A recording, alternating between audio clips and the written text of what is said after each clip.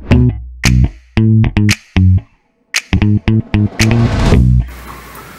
my name is Richard Placito. I have an ERA franchise business based in Worcester in the United Kingdom. I've had my ERA business now for 5 years and I act predominantly as a key account manager, so that's client acquisition. I work across several different market sectors, but I also chair the financial services practice group on behalf of ERA.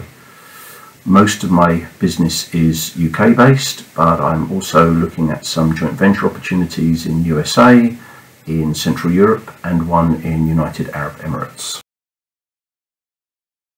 Well, they're rarely normal, but I spend perhaps half of my time on client acquisition, prospecting, and the other half taking care of my existing clients and looking after my business in general.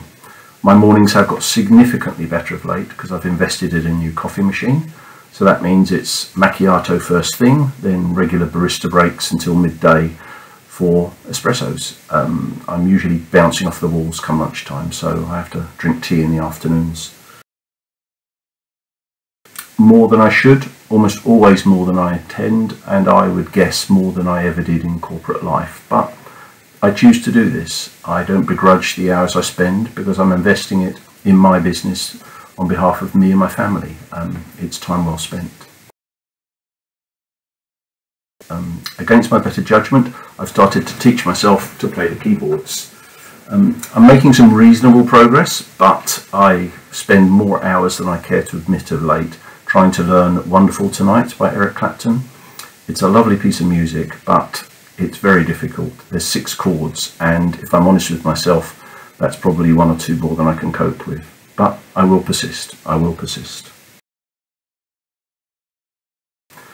That would probably be something along the lines of nobody looks back on their working life and says, I wish I'd spent more time in the office. So find yourself a career or develop a business that allows you to do the things that you want to do, but to retain the flexibility to do them how and when you want to do them. Well, in 5 years I'll be coming to the end of my first franchise agreement for ERA, so I'll be choosing between continuing the business, perhaps selling the asset value that's developing and taking early retirement, or perhaps some combination of the two. Well, that's everything, folks. Thanks very much.